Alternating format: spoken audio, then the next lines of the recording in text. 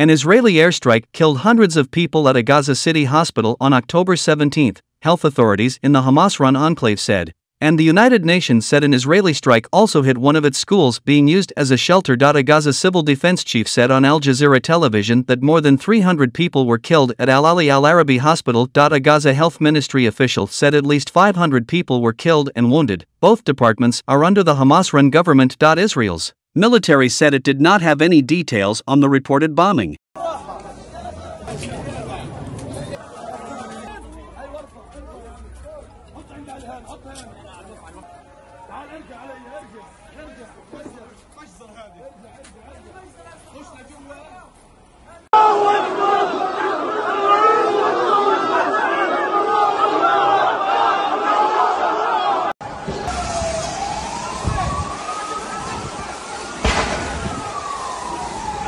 Oh.